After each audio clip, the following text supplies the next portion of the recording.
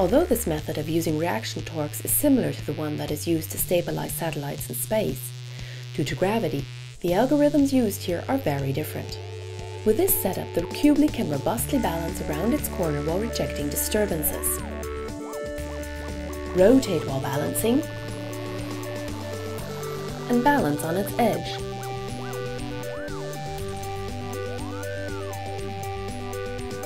Balancing on a corner is achieved through two subsequent jump-up maneuvers.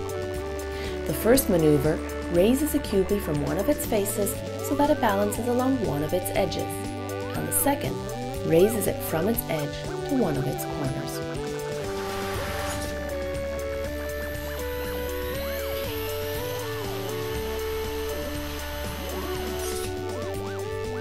In addition to balancing, the motor torques can be used to achieve a controlled fall, such that the cubely can be commanded to fall in a specific direction.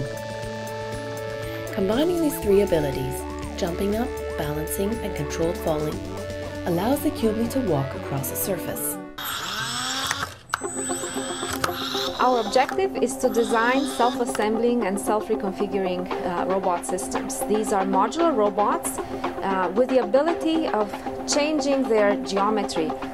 If we do not know ahead of time what the robot will have to do and when it will have to do it, it is better to consider making modular robots. And so the approach that we chose is to use angular momentum. And essentially what that means is there's a spinning mass that spins inside of the robot.